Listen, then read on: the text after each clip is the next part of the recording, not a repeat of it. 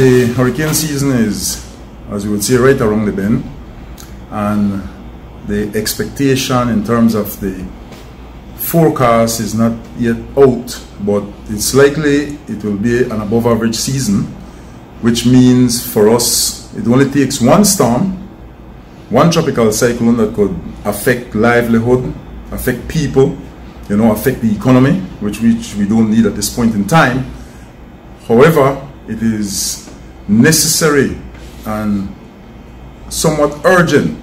that as a people we start now focusing on those things that we need to do to save our lives and the lives of others in times of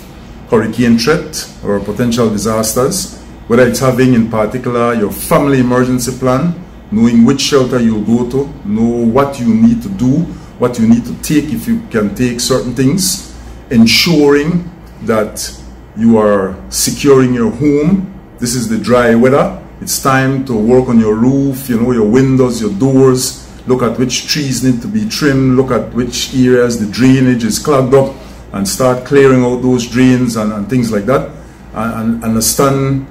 precisely that